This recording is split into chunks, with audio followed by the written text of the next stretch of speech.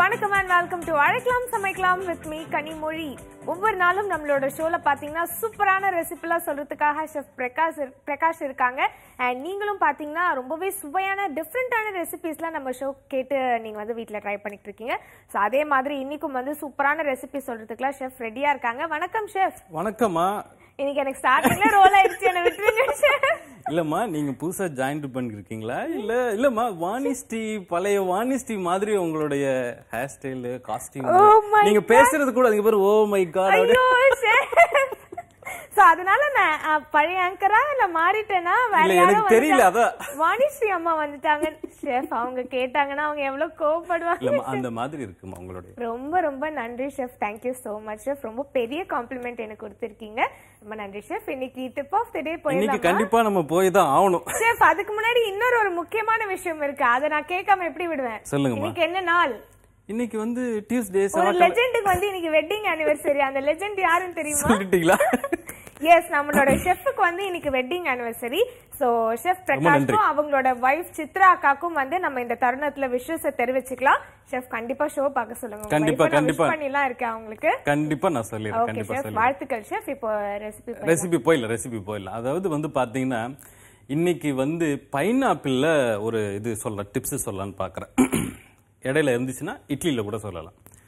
Pineapple என்ன எப்படி சேர்த்துக்கலாம் அப்படின்னா, நம்ம பைனாப்பிள் ஜூஸ் எப்படி சேர்ப்போம்? பைனாப்பிளை கட் பண்ணுவோம், அது கூட வந்து வெள்ளை சர்க்கரையோ இல்லை நாட்டு சர்க்கரை போட்டு அரைச்சி நம்ம வடிகட்டி குடிச்சிரும். அப்படி குடிக்காம பைனாப்பிள் கூட, அதாவது அன்னாசி பழம்னு சொல்லுவாங்கல்ல, அந்த பழம், அது கூட வந்து இளநீர் இருக்குல்ல, இளநீரை சேர்த்து, தண்ணிக்கு பதிலாக இளநீரை சேர்த்து மிக்ஸ் பண்ணிட்டு அடிச்சு சாப்பிட்டு பாருங்களேன். நாட்டு சர்க்கரையோ இல்லைன்னா ஏலக்காய் தூளோ போட்டு நீங்க மிக்ஸ் பண்ணிட்டு சாப்பிட்டு பாருங்களேன். அவ்வளோ சூப்பரா இருக்கும்.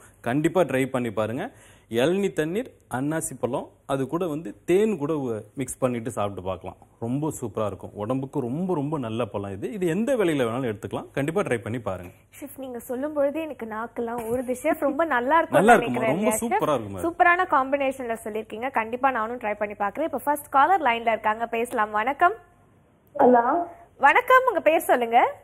என் பேர் ஜெமுனா மேடம். ஜெமுனாமா, எப்படி இருக்கீங்க? நல்லா இருக்கிறேன். நீங்க நல்லா இருக்கீங்களா? நாங்க எல்லாரும் ரொம்ப ரொம்ப நல்லா இருக்கோம்மா. என்ன சமையல் இன்னைக்கு வீட்ல? எங்க வீட்லயா மேடம்? இன்னைக்கு சாம்பார் வச்சுட்டு கருவாடு தொக்கு மேடம். அப்பா டீ செம்ம ரெசிபி. எனக்கு கொஞ்சம் பார்சல் அனுப்பி வைங்களேன். ஆமா, நீங்க வாங்க, நேரிலே வாங்க, பார்சல் அனுப்பிச்சாக்க டேஸ்ட் மாறிடும் வரதுங்காட்டியும். கண்டிப்பா கண்டிப்பாமா. இன்னைக்கு என்ன ரெசிபி கேட்க போறீங்க? பிரியாணி முன்ன சொல்லிருந்தாரு மேடம் செஃப், அவர்கிட்ட கேட்கலாம். ஓகேமா, பேசுங்கம்மா. வணக்கம்மா. வணக்கம் சார். வாழ்த்துக்கள் சார். ரொம்ப நன்றிமா, ரொம்ப நன்றிமா. எப்படி இருக்கீங்க? எத்தனாவது திருமணம் ஆண்டு சார் இதுங்களா? சொல்லலாமா இல்ல எப்படின்னு தெரியல. ஷெஃப் சொல்லலாம் ஷெஃப். 9வதுமா, 9வது திருமணம். ஆமா ஆமா ஆமாமா. அப்படியா? சரி சார். ரொம்ப நன்றிமா. சொல்லுங்கம்மா, சந்தேகம். பிரியாணி வந்து தம் போடும்போது தவால போட்டு போட சொன்னீங்க இல்லைங்க சார்? சரிம்மா சரிம்மா. அடி பிடிக்காம வர்றதுக்கு. சரிம்மா. அப்ப அது வெயிட் போடணுமா இல்ல வெயிட் போடாம சும்மா நார்மலா மூடி வச்சா போதுமா சார்? சரிம்மா, கவனிங்க, நான் சொல்றேன். சவுண்ட் வர மாட்டேங்குது. தவால வச்சு போட்டாக்க சவுண்ட் வர மாட்டேங்குது. சரிம்மா, கவனிங்க, நான் சொல்றேன். ரொம்ப நன்றிம்மா. சூப்பர் கேள்விதான் இது. நான் ரொம்ப நாளா எதிர்பார்த்தேன். இவங்களே கேட்டுட்டாங்க ஃபர்ஸ்ட் காலரை. பிரியாணில நம்ம விசில் போட்டு தானே, அந்த விசில் வந்தா தானே நம்ம ரெடி ஆயிட்டு அப்படின்னு நினைக்கிறோம். சாதம் வடிக்கிறதா இருந்தாலும் சரி, இல்ல ஏதாவது குழம்பு வைக்கிறது, இல்ல காய்கறி, இல்ல பருப்பு எது வைக்கிறதா இருந்தாலும் அந்த விசில் சத்தம் கேட்டு நம்மளது அந்த மாதிரி பதிவு ஆயிட்டு. இந்த பிரியாணி நீங்க செய்யும் போது விசில் ஒரு சவுண்டு வரவே வராது. அந்த லேசா அந்த விசில் வரதுக்கு முன்னாடி ஒரு சவுண்ட் வரும்ல, அந்த மாதிரி லேசா அந்த இது மட்டும் போகும், அந்த ஆவி மட்டும் போகும். அந்த மாதிரி தான் வருமே. ஒரு விசில் விடணும்னு அவசியமே இல்லை. அதாவது பிரியாணி அந்த குக்கர்ல பண்ணிட்டீங்க, கீழே அந்த தவா வச்சு தவாவை ஆன் பண்ணிடுங்க. அதாவது அடுப்பு ஆன் பண்ணிட்டு அந்த தவா தோசைக்கல் இருக்குல்ல, தோசைக்கல் மேல தூக்கி வச்சுட்டு, தோசைக்கல் அதுக்கு மேல குக்கர் வச்சதுக்கு அப்புறமா கரெக்டா ஃபுல் ஃபயர்ல 10 நிமிஷம், ஸ்லோ ஃபயர்ல 10 நிமிஷம், ஆஃப் பண்ணிட்டு 10 நிமிஷம். இதை விட்டாவே போதும். இது விசில் வருது அதெல்லாம் எதுவுமே இல்லை. இந்த சூட்லயே அலுமினியம் தானே அந்த நம்ம வீட்டுல இருக்கிற குக்கரு, அந்த சில்வரா இருந்தாலும் கூட பரவாயில்ல, அதுல அந்த சூட்லயே வெந்து போயிடும் அரிசியை மூடி வச்சு நீங்க வேணா சும்மா ஒரு சாதத்தை கூட வடிச்சு பாருங்களேன், அவ்வளவு சூப்பரா வரும். இதுக்கு வந்து விசில் அவசியம், ஒரு விசில் வரணும் அவசியமே இல்லை. கண்டிப்பா ட்ரை பண்ணி பாருங்க. Thanks for calling. அடுத்த காலர் லைன்ல இருக்காங்க. வணக்கம். வணக்கம், உங்க பேர் சொல்லுங்க. தேன்மொழி, சென்னையில இருந்து. தேன்மொழி, ஐயோ உங்க பேரை நான் திரும்ப வேற சொல்லிட்டேனே, சாரி. எப்படி இருக்கீங்க? பரவாயில்ல, நல்லா இருக்கு. ஓகே, சாப்பிட்டாச்சுங்களா? இன்னும் இல்ல, இனிமேதான். ஓகே, நீங்க நல்லா சமைப்பீங்களா? இந்த கேள்வி நான் கேட்கவே இல்லையா உங்ககிட்ட. ஓரளவுக்கு. தேன்மொழின்னு பேர் வச்சா நீங்க அட்டகாசமா தான் சமைக்கணும். பேசலாமா? இதுக்கு மேல உங்ககிட்ட நான் பேச விரும்பல, ஷெஃப் கிட்ட பேசுறேன் அப்படி சொல்றீங்களா? ஐயோ, அப்படியெல்லாம் இல்ல. அப்புறம் அடுத்த காலுக்கு அடுத்த காலுக்கு நீங்க வந்து வழி விடுறீங்க. அடடடடட, எல்லாரும் எவ்வளவு வந்து தொலைநோக்கு பார்வையா யோசிக்கிறீங்க. பேசுங்கம்மா ஷெஃப் கிட்ட. வணக்கம்மா. வாழ்த்துக்கள் சார். ரொம்ப நன்றிம்மா. எப்படி இருக்கீங்க? நல்லா இருக்கேன் சார். சரிம்மா, என்ன இன்னைக்கு சந்தேகம் கேட்க போறீங்க? இன்னைக்கு வந்து போட்டிக்கு கிளீன் பண்ணி அது எப்படி செய்யணும்ன்றதுக்கோசரம் கேட்கணும். சரிம்மா, கவனிங்க, நான் சொல்றேன். அது கிளீன் பண்ணிட்டீங்க, அது கூட என்ன வேணும் இப்போ உங்களுக்கு? மசாலாவா இல்ல குழம்பா? மசாலா தான், அப்படியே தண்ணியா இருக்க கூடாது, மசாலாவா தான் இருக்கணும். சப்பாத்தி அந்த மாதிரி ஒரு. சரிம்மா, கவனிங்க, அது எனக்கு புரிஞ்சிருச்சு. ரொம்ப நன்றிம்மா, ரொம்ப நன்றி. மசாலா குடல் கறி கேட்டிருக்காங்க, போட்டி, அதுதான் குடல் கறின்னு சொல்லுவாங்க. ரெடி பண்ணிட்டீங்களா? அதை ஒரு சின்ன பாத்திரத்தில் 2 டம்ளர் தண்ணி வச்சு இஞ்சி பூண்டு விழுது, ஒரு பச்சை மிளகா, கருவேப்பிலை, கொஞ்சமா சோம்பு, இதை போட்டு ஒரு 10 நிமிஷம் வேக வச்சுட்டு அதை ஆஃப் பண்ணிருங்க. அது ரெடியா இருக்கட்டும். இந்த சைடில் ஒரு பாத்திரத்தில் எண்ணெய் போடுங்க, கொஞ்சமா சோம்பு தடவுங்க. திரும்பவும் சின்ன வெங்காயத்தை நல்லா நைஸா கட் பண்ணிட்டு அது கூட வதக்கிடுங்க. நல்ல கலர் வரணும். இந்த வெங்காயம் நல்லா அதிகமாகவே நல்ல கலர் வந்ததுக்கு அப்புறமா இஞ்சி பூண்டு விழுது, அதுக்கப்புறமா தக்காளி. வெங்காயம் ஒரு பவுல்னா 1/4 பவுல் அளவுக்கு தக்காளி இருந்தாவே போதும். இதுவும் அது கூட சேர்த்துருங்க. தக்காளியும் சேர்த்துட்டு நல்லா வதங்கினதுக்கு அப்புறம் தனியாத்தூள் அதிகமா இருக்கணும். 2 ஸ்பூன் தனியாத்தூள், கொஞ்சமா மிளகாத்தூள், ஒரு 1/4 டீஸ்பூன் கூட மிளகாத்தூள் சேர்த்துங்க. கொஞ்சமா மஞ்சத்தூள், காரத்துக்கு வந்து மிளகு தூள் சேர்த்துக்கிட்டீங்கன்னா ரொம்ப ரொம்ப சூப்பரா இருக்கும். கொஞ்சமா கரம் மசாலா தூள், ஒரு டம்ளர் தண்ணி, ஒரு 10 நிமிஷம் கொதிக்க விட்டீங்கன்னா அந்த பச்சை வேகமா போய் அந்த மசாலா நல்லா திக்காயிடும். அதுக்கப்புறமா இந்த குடல் கறி நம்ம வந்து போட்டி சொல்லுவாங்கல்ல, அது நம்ம வேக வச்சு அந்த தண்ணியோட வச்சிருக்கோம்ல, அதோட இது கூட சேர்த்து திரும்பவும் ஒரு 10 நிமிஷம் கொதிக்க விட்டீங்கன்னா அந்த எண்ணெயெல்லாம் மேல வந்துடும். இறக்க போகும்போது கருவேப்பிலை, கொத்தமல்லி, ஒரு ஸ்பூன் நெய், திரும்பவும் மிளகு தூள் சேர்த்தீங்கன்னா ரொம்ப சூப்பரா இருக்கும். இதை விட இன்னும் ஒரு சுவை இன்னும் கொஞ்சம் அதிகமா வேணும்னா தேங்காய் பால், ஃபர்ஸ்ட் தேங்காய் பால் இருக்குல்ல, அரைச்சி எடுப்போம்ல, அதை ஒரு டம்ளர் கொதிக்கவே விட வேணாம். கொதிக்கிற டயத்துல இதை போட்டுட்டு ஆஃப் பண்ணிடுங்க. மிக்ஸ் பண்ணி அதுக்கப்புறம் சாப்பிட்டு பாருங்களேன், அவ்வளோ சுவையா இருக்கும். கண்டிப்பா சாப்பிட்டு பாருங்க. ஷெஃப் கிட்ட நம்ம வந்து பேசலாம் அடுத்த காலர் கிட்ட பேசுறதுக்கு முன்னாடி. ஏன்னா ஷெஃப், இன்னைக்கு வந்து உங்களோட வெட்டிங் ஆனிவர்சரி இல்லையா? இன்னைக்கு வீட்ல என்ன ஸ்பெஷலா சமைச்சீங்க? ஏன்னா நீங்க ஷெஃப் ஆச்சு, ஷெஃப் வீட்டு திருமண நாள் எப்படி இருக்கும் அப்படிங்கறத நாங்க தெரிஞ்சுக்கணும் இல்லையா? அதாவது இன்னைக்கு வந்து பாத்தீங்கன்னா வீட்டுல வந்து ஆரஞ்சுல இட்லி பண்ணிருந்தோம். ஆரஞ்சுனா ஆரஞ்சு ஃப்ரூட்ல, பழத்துல? ஆமா ஆமா, அதுல வந்து இட்லி. அதுல எப்படி ஷெஃப் இட்லி? அது வந்து சீக்ரெட், இன்னொரு நாள் கண்டிப்பா சொல்றேன். பாத்தீங்களா, இவர் இப்படி ட்விஸ்ட் வச்சாரு. ஆமாமா, டக்குன்னு ஒரு விஷயத்தை உடனே சொல்றதை விட அது லேட் ஆகி அது சொல்லும்போது அது சஸ்பென்ஸ் வைக்கிறீங்க, ஆர்வத்தை உண்டு பண்றீங்க. இருக்கட்டும் இருக்கட்டும், யாராவது காலர் எல்லாம் போட்டா அப்ப நம்ம கேட்டு தெரிஞ்சுக்கலாம் கண்டிப்பா. அடுத்த காலர் லைன்ல இருக்காங்க. வணக்கம். வணக்கம், உங்க பேர் சொல்லுங்க. எங்க பேர் வனிதா மேடம், நாங்க திருச்சியில இருந்து பேசுறோம். எப்படி இருக்கீங்கம்மா? நாங்க நல்லா இருக்கோம், நீங்க நல்லா இருக்கீங்களா? செப்புக்கு திருமண நல்வாழ்த்துக்கள், பல்லாண்டு வாழணும்னு வாழ்த்துறோம். ரொம்ப ரொம்ப நன்றிமா. ஷெஃபே இருக்காங்க, உங்களோட வாழ்த்துக்கள் டைரக்டா அவரே கேட்டுட்டாரு. பேசுங்கம்மா. வணக்கம்மா. ஓகே, வணக்கம் சார். எப்படிமா இருக்கீங்க? நல்லா இருக்கீங்க சார். நீங்க நிறைய நாள் ஈடோடி சுமங்கலா வாழணும்னு வாழ்த்துறேங்க சார். ரொம்ப நன்றிமா, ரொம்ப ரொம்ப நன்றிமா. என்னம்மா சந்தேகம் இன்னைக்கு?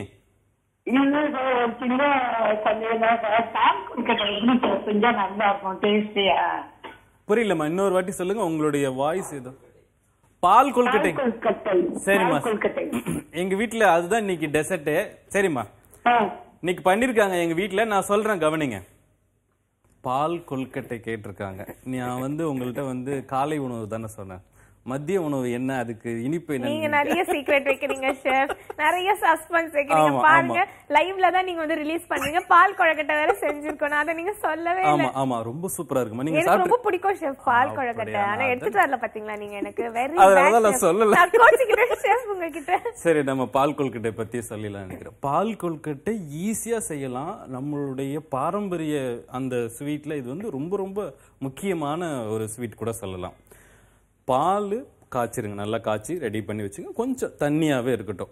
இடியாப்பத்துக்கு அந்த மாவு நம்ம அரைச்சி வச்சிருப்போம்ல, ரெடியா டப்பா அரிசி மாவு வந்துட்டு இருக்கும்ல இடியாப்பத்துக்குன்னு, அதாவது பச்சை அரிசியை 1/2 மணி நேரம் ஊற வச்சுட்டு அதை வடிகட்டிட்டு வெயில்ல காய வச்சுட்டு ஓரளவு அந்த கையில தோட்டினா ஈரப்பதம் இருக்கும்ல அதுல மில்லுலயோ இல்ல நம்ம வீட்லயோ மிக்சிலயோ அரைச்சிட்டு அதுல இடியாப்பம் சுட்டா ரொம்ப சூப்பரா இருக்கும். அந்த மாவு வீட்டுல இருக்கும்ல அந்த மாவுல நம்ம கொழுக்கட்டை நம்ம பிடிப்போம்ல சின்ன சின்னதா, அதை உள்ள எதுவுமே வைக்காம பூர்ணம்னா எதுவுமே வைக்காம அப்படி கூட செய்யலாம். சின்ன சின்ன உருண்டையா உருட்டலாம், இல்ல நீட்ட உருண்டையா கூட உருட்டலாம்.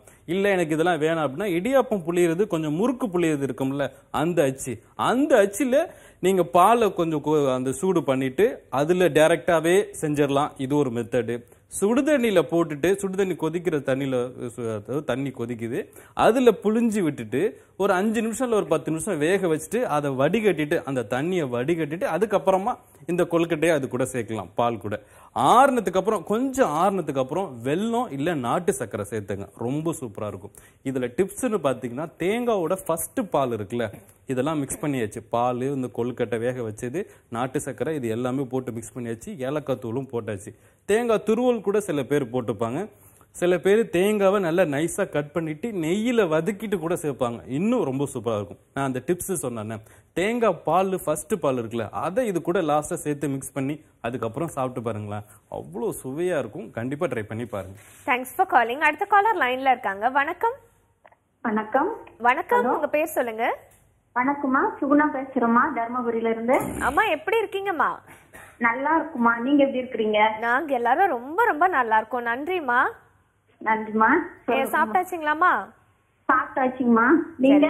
இல்லம்மா, இனிமேதாம்மா உங்ககிட்ட எல்லாம் பேசிட்டு அப்புறமா தாம்மா சாப்பிட போவோம்.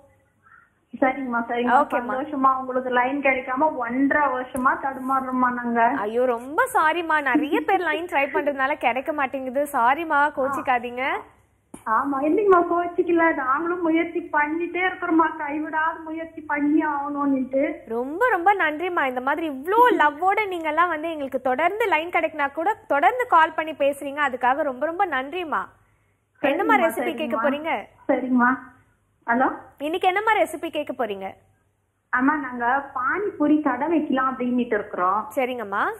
அந்த குருமா எங்களுக்கு யார கேட்டாலும் கடைக்காரர் சொல்லவே மாட்டேன்னுட்டாங்கம்மா. எதை வேணுமாலும் கேளுங்க, இதை மட்டும் கேட்காதீங்க அப்படின்னுறாங்கம்மா. சரிங்கம்மா, ஷெஃப் இருக்காங்க, சொல்லுவாங்கம்மா, பேசுங்கம்மா. கொடுங்கம்மா. வணக்கம்மா. வணக்கம் சார். சார், உங்களுடைய திருமண வாழ்த்துக்கள் சார். 1000 வருஷம் நீங்க குழந்தை குட்டி உங்களை சம்பந்தப்பட்டவங்க அத்தனை பேரும் நல்லா இருக்கணும் சார், 1000 வருஷம். ரொம்ப நன்றிமா, ரொம்ப நன்றி. என்ன ஆச்சு அந்த பட்டாணி பூரி பானிபூரி யாருமே சொல்ல மாட்டேன்றாங்களா? கடை வைக்கிறதுக்காக கேக்குறேங்க சார். சரிம்மா, நான் இப்ப சொல்றேன். அது யார கேட்டாலும் எதை கேட்டாலும் கேளுங்க, அது மட்டும் கேட்காதீங்கன்னு சார். சரிம்மா, நான் இப்ப சொல்றேன் உங்களுக்கு, செய்யுங்க, செஞ்சு அசத்துங்க, பெரிய பணக்காரன் ஆயிடுங்க. சரிங்களா? சரி, ஓகே.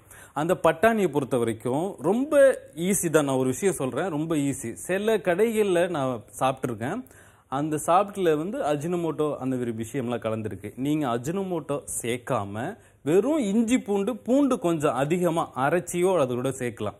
சேர்த்து செஞ்சு பாருங்க, உங்க கடையில தான் நிறைய கூட்டமே இருக்கும்.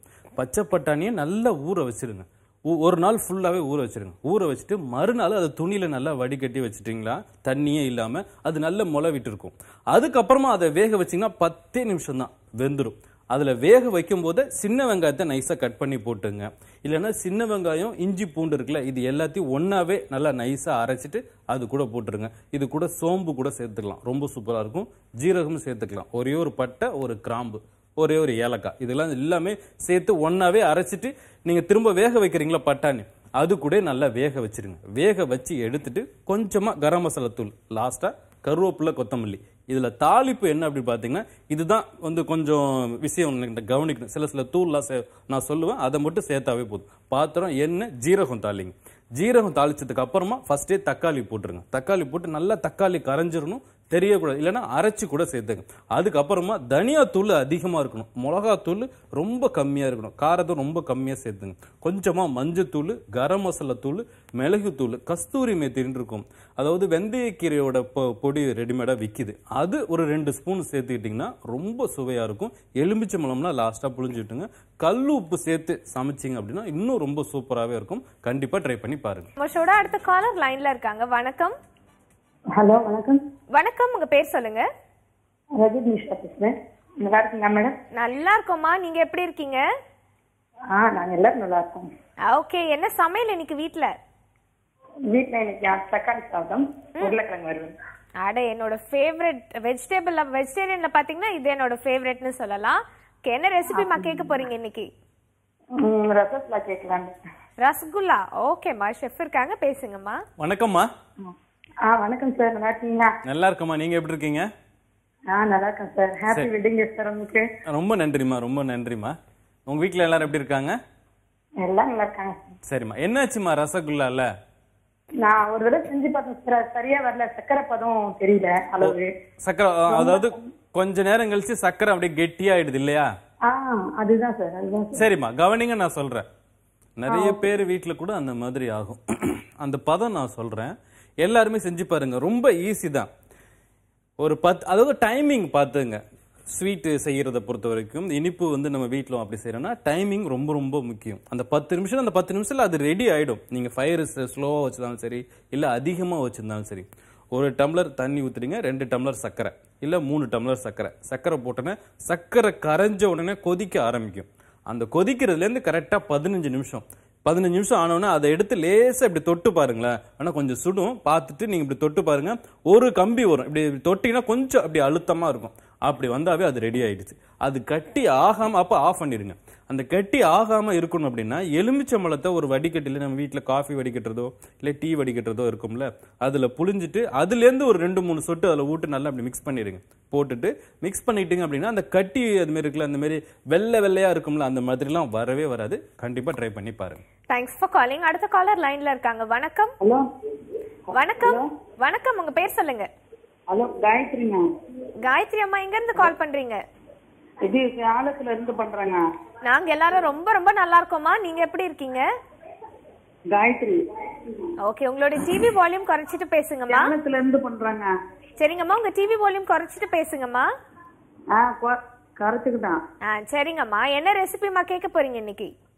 இந்த பிரியாணி செய்யறத பத்தி தான். நல்லா இருக்கீங்களா? நல்லா இருக்கோம்மா. ஆல்ரெடி சொல்லியிருந்தேன், நீங்க டிவி பார்த்துட்டே பேசுறீங்கன்னு நினைக்கிறேன். இல்ல டிவி குறைச்சிட்டாங்க. சரிங்கம்மா, நீங்க எப்படி இருக்கீங்கம்மா? நல்லா இருக்காங்க. ஓகேம்மா, பிரியாணி பத்தி ஷெஃப் இருக்காங்க, சொல்லுவாங்க, பேசுங்கம்மா. வணக்கம்மா. அம்மா வணக்கம். டிவி பார்த்து பேசாதீங்க. டிவி பார்க்கலன்னு சொல்லி டிவி பார்த்தா பேசுங்க. நல்லா இருக்கம்மா, நல்லா இருக்க. டிவி பார்த்து பேசினா நான் பேசும்போது உங்களுக்கு சரியா கேட்காதுமா, அதனால சொல்றேன். சரிங்களா? டிவி பார்த்து பேசுறது இல்ல. ஓ சரிம்மா, சரி, ஓகே. என்ன சந்தேகம் கேட்க போறீங்க? பிரியாணி செய்யறது புண்ணு எனக்கு, அதனாலதான் சார் கேட்க வந்திருக்கேன். என்ன பிரியாணி? சிக்கனா, மட்டனா, எறாவா, நண்டா? மட்டன் தாங்க சார். மட்டன் பிரியாணி. சரி, கவனிங்க, நான் சொல்றேன். நல்லா. சரி, ஓகே. நல்லா இருந்து ப்ரோக்ராம் சொல்ல வந்தாங்கன்னு நினைக்கிறேன். ஓகே. நல்லா இருக்கீங்களான்னு கேட்க வந்தாங்க. நல்லா இருக்கீங்களான்னு கேட்க வந்தாங்க. நான் ரொம்ப நல்லா இருக்கேன், ரொம்ப நல்லா இருக்கேன். நான் மட்டன் பிரியாணி கேட்டிருக்காங்க. மட்டன் பிரியாணி, மட்டன் நீங்க ஃபர்ஸ்ட் டைமா அப்படி வைக்க போறீங்க அப்படின்னா, மட்டனை நல்லா வேக வச்சுட்டு அதுக்கப்புறம் சேர்த்தீங்கன்னா ரொம்ப சூப்பரா இருக்கும். மட்டன்ல வேக வைக்கும் போது அந்த தண்ணி இருக்கும்ல, அந்த தண்ணியும் கொஞ்சமா எடுத்துங்க. இப்போ வீட்டுல வந்து அரிசி சேர்க்குறீங்களா, இப்போ அது அந்த அளவுக்கு தண்ணி எடுத்திருப்பீங்களா, அதுல பாதி தண்ணி மட்டன்ல இருந்து எடுத்துக்கலாம். இப்போ 2 கிளாஸ் தண்ணி ஊத்த போறீங்க அப்படின்னா 1 கிளாஸ் அந்த மட்டன்ல தண்ணி எடுத்துக்கிட்டீங்கன்னா ரொம்ப சுவையாவே இருக்கும். மட்டனை வேக வைக்கும் போது தண்ணி கொஞ்சம் மிதமான இருக்கணும். அதாவது மட்டன் போட்டதுக்கு அப்புறம் அந்த தண்ணியோட அளவு பார்த்தீங்கன்னா அந்த மட்டனும் தண்ணியும் ஒரே அளவா இருக்கும். அது கூட இஞ்சி பூண்டு விழுது, ஒரு பட்டை, கிராம்பு, ஏலக்காய், பிரிஞ்சி இலை, அது ஒரு பீஸ், கொஞ்சமா சோம்பு, காரத்துக்கு 2 பச்சை மிளகாய் கீரி அதிலே போட்டுங்க. நல்லா வேக வச்சு எடுத்துங்க. மட்டன் சீக்கிரமா வேகணும் அப்படின்னா 30 நிமிஷம் போதும், வெந்துடும். இன்னும் கொஞ்சம் வேகணும் அப்படின்னா 40 நிமிஷம் தான் மினிமமே.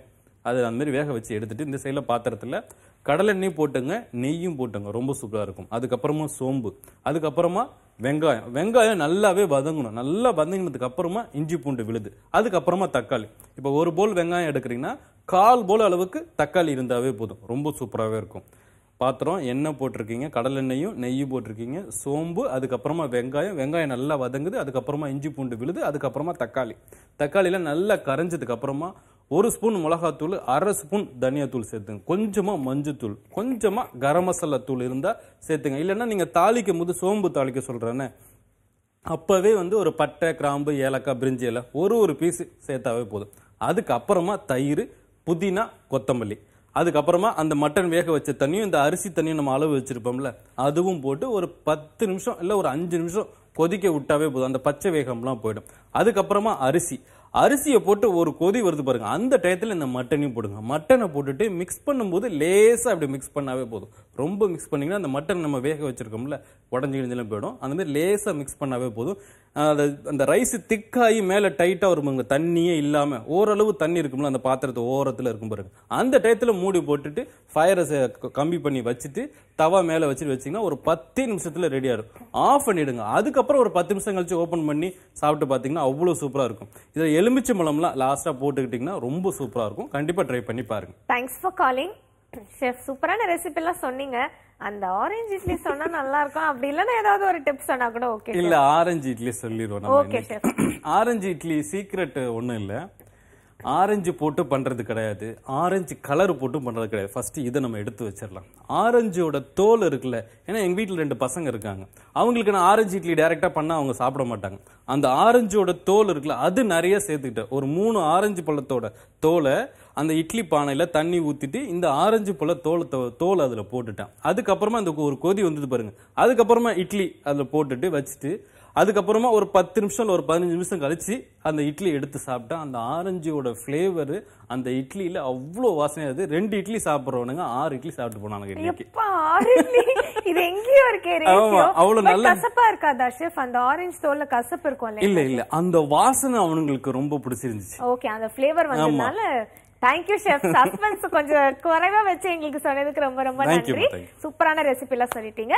இன்னைக்கு கால் பண்ண வியூவர்ஸ்க்கும் ரொம்ப ரொம்ப நன்றி. லைன் கிடைக்காத வியூவர்ஸ்க்கும் சாரி. தொடர்ந்து கால் பண்ணுங்க, கண்டிப்பா லைன் கிடைக்கும். இதே மாதிரி வேற ஒரு இன்ட்ரெஸ்டிங்கான எபிசோட்ல சந்திக்கிறேன். until then this is Kanimozhi signing off. அழைக்கலாம் சமைக்கலாம்.